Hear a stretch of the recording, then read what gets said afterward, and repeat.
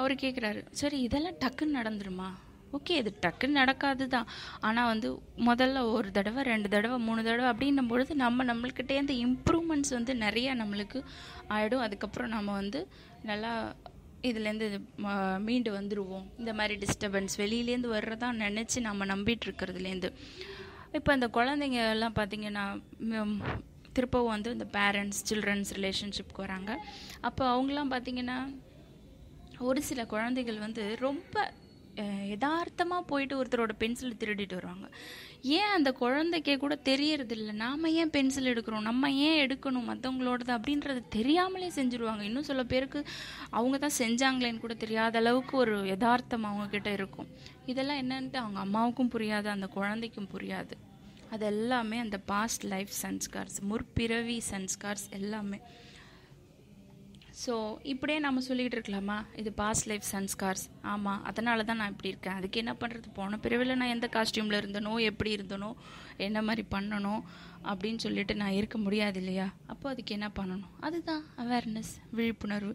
அந்த விழிப்புணர்வோடு இருக்க இருக்க நம்மளோட சக்தி, வில் பவர் வந்து நாம் உருவாக்குறோம். நம்மளோட சக்தியை உருவாக்கிக்கிட்டு நம்ம சக்தியை உருவாக்கும் பொழுது நாமளாக இருக்கிறோம். நாமளாக இருக்கும்போது எந்த சன்ஸ்காரம், எந்த ஒரு பதிவுகளும் நம்மளை பாதிக்கிறது கிடையாது.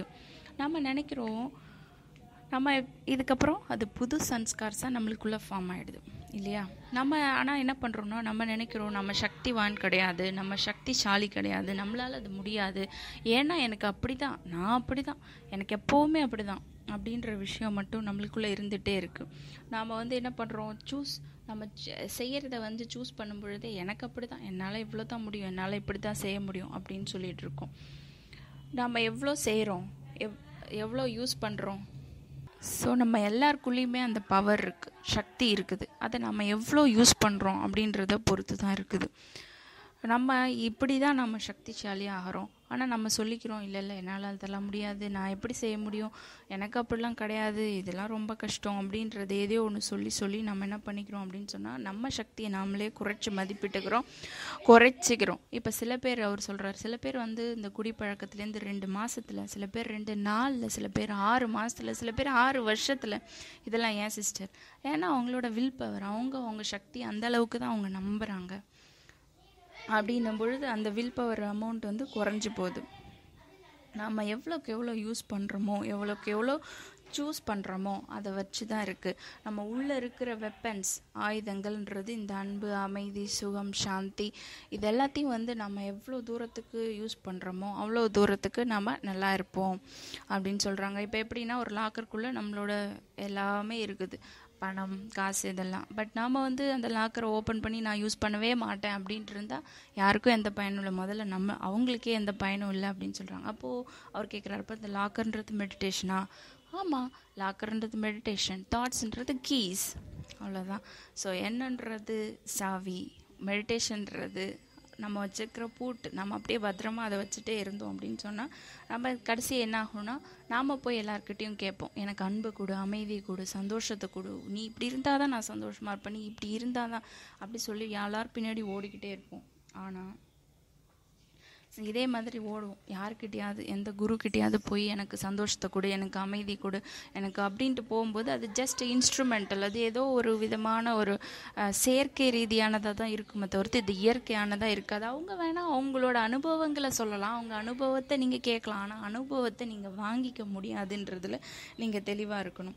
நாம் வந்து பொதுவாக இந்த ஒரு சில கெட்ட விஷயம், கெட்ட பழக்க வழக்கங்கள் எல்லாத்தான் விடணும், கிவ் அப் அப்படின்னு சொல்லுவாங்க இல்லையா, விட்டுறணும் அப்படின்னு நினைக்கிறோம். அந்த மாதிரியான விஷயத்தெல்லாம் பார்த்திங்கன்னா அதுக்கெலாம் அடிக்ஷன். இப்போ எதுக்கெலாம் அடிமையாக இருப்பாங்க, குழந்தைங்க இன்டர்நெட்டுக்கு அடிமையாக இருப்பாங்க, சில பேர் குடிப்பழக்கம், சில பேர் டிவி பார்த்துக்கிட்டே இருப்பாங்க ரொம்ப நேரம்.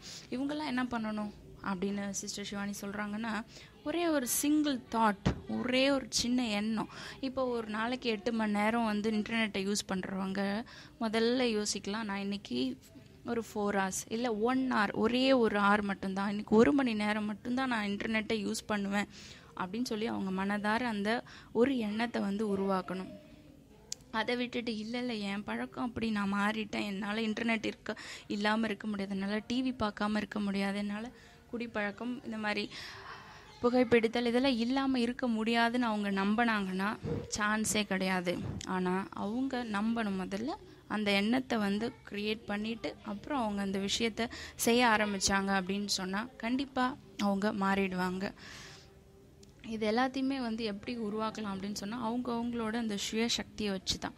இப்போ பார்த்தீங்கன்னா பேரண்ட்ஸ்லாம் இருப்பாங்க. அந்த பேரண்ட்ஸ் என்ன பண்ணுவாங்க அப்படின்னு சொன்னால் குழந்தைங்கள வந்து ஒரு கெட்ட பழக்கம் இன்டர்நெட் யூஸ் பண்ணுறாங்கன்னு வச்சுப்போமே, அவங்கக்கிட்ட வந்து ஒரு 8 hours அவங்க யூஸ் பண்ணுறாங்கன்னா, இன்றைக்கி பாரு கண்டிப்பாக நீ 1 மணி நேரம் தான் யூஸ் பண்ணணும், உன்னால் முடியும், நீ அதை மறக்கணும் அப்படின்னு சொல்லி வார்த்தைகள் தான் பேசும், மைண்டுக்குள்ளே வேறு ஒன்று ஓடிட்டுருக்கும். இதெல்லாமா முடியும், 8 மணி நேரம் பண்ணது இப்படியே தான் போக போகுது, இதே மாதிரி தான் இருக்க போகுது, இன்டர்நெட்டால் கெட போகுது, இப்படிப்பட்டவான எண்ணங்களை உள்ளுக்குள்ளே ஓட விட்டுட்டு வாய் வார்த்தைகள் மட்டும் இப்படி பேசும். உன்னால் முடியும்ப்பா, நீ செய்யலாம்ப்பா, நீ 1 மணி நேரம் ஃபஸ்ட்டு பண்ணுப்பா, நீ அந்த பழக்கத்துலேருந்து விடுபட்டு வந்துருவப்பா. பட் எண்ணெல்லாம் அப்படி இருக்கிறது இல்லை, முடியவே முடியாது, இதெல்லாம் சான்ஸே இல்லை, இவங்களாம் முடியுமா அப்படின்னும் பொழுது இவங்களோட வில் பவரையும் குறைச்சிக்கிறாங்க, குழந்தைங்களோட வில் பவர் சுய சக்தியும் குறைச்சிடுறாங்க.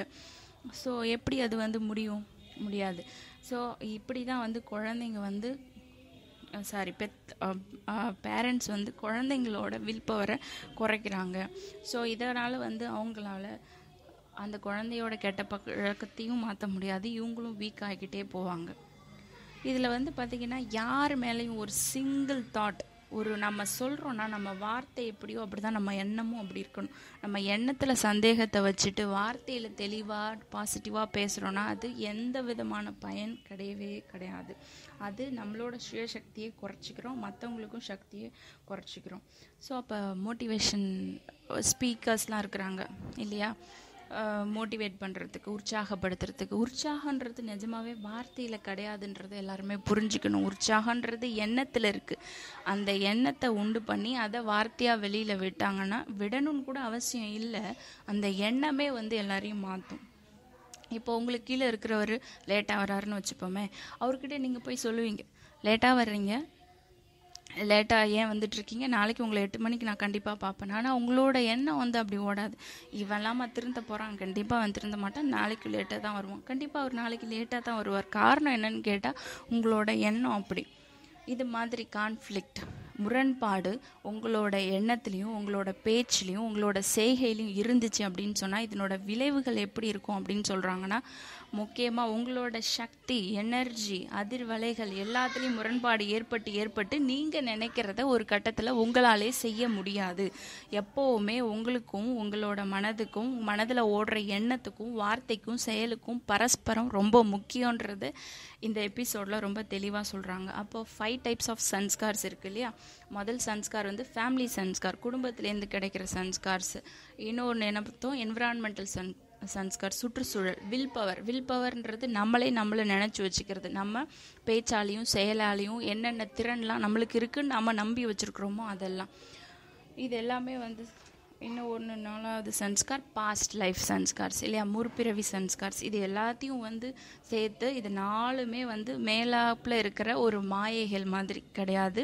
இந்த சன்ஸ்கார்ஸ் எல்லாத்தையும் நாம் நினச்சோன்னா அந்த 5th சன்ஸ்கார் நம்மளோட ஒரிஜினல் சன்ஸ்கார்ஸ், அன்பு, அமைதி, தூய்மை, ஆனந்தம், மகிழ்ச்சி, சக்தி, ஞானம், இது எல்லாம் தான் நம்மளோட உண்மையான சமஸ்காரங்கள். ஸோ இது எல்லாத்தையும் நம்ம நினைக்கணும். ஸோ இதில் எப்படி நினைக்கணும் அப்படின்னு சொன்னால், நான் ஒரு அமைதியான ஆத்மா, நான் ஒரு அன்பான ஆத்மா, நான் ஒரு தூய்மையான ஆத்மா அப்படின்னு நினைக்கணும். ஐ மஸ்ட்ன்றதுக்கு மேலே வந்து அது ஒரு கண்டிஷன் பேஸ்ட் ஆகிடும். நான் அப்படி தான் அப்படின்றதே கிடையாதுங்க. நான் அன்பான ஆத்மா தான் அப்படின்ற அந்த உணர்தலுக்கு வரும்பொழுது அதை நம்ம மனதார ஏற்று நம்பி நாம் சிந்தனை செய்யும் பொழுது, நம்மளோட எண்ணத்தை உருவாக்கும் பொழுது, நம்மளை சுற்றி இருக்கிற அதிர்வலைகளும் அன்பு அமைதியால் சூழ்ந்திருக்கிறதுனால நம்ம கிட்ட வந்தாலே அவங்க எல்லாருமே வந்து அன்பாக உணர்வாங்க. ஆனால் மற்றவங்க கிட்ட போனால் அவங்க என்கிட்ட நல்லா தான் பேசுகிறாங்க, நல்லா தான் எல்லாமே பண்ணுறாங்க, பட் ஏதோ ஒன்று எனக்கு இன்னும் அவங்கள பிடிக்கல அப்படின்னு சொல்லுவாங்க. காரணம் என்னென்னா, வாய் சிரிச்சிருக்கும், அங்கே எண்ணத்தில் வேறு ஓடி இருக்கும்.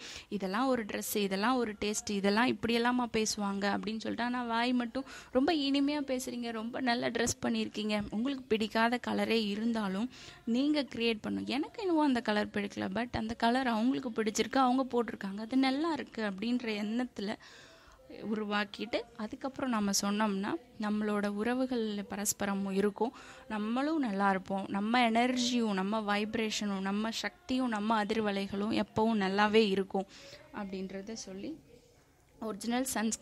ஒரிஜினலான இந்த சன்ஸ்கார்ஸை எப்படி எம்பவர் பண்ணுறது, எப்படி சக்தி பண்ணுறதுன்னு மட்டும்தான் இது இவ்வளோ தூரம் பேசியிருக்கிறாங்க. ஸோ நம்ம நம்மளோட சன்ஸ்கார்ஸ் நம்மளோட சமஸ்காரங்கள் இதுதான் அப்படின்றத நாம் உணர்ந்து நம்ம எண்ணத்தில் எப்போயும் கவனமாக இருந்தோம் அப்படின்னு சொன்னால், விழிப்புணர்வோட அவேர்னஸோடு இருந்தோம் அப்படின்னு சொன்னால் நம்மளோட சன்ஸ்காரில் பெரிய மாற்றங்கள் ஏற்பட்டு நம்ம எப்போவுமே அப்படி நேச்சராகவே அப்படி ஆயிடுவோம் அப்படின்னு சொல்லி இந்த எபிசோடை முடிக்கிறாங்க. ஓம் சாந்தி.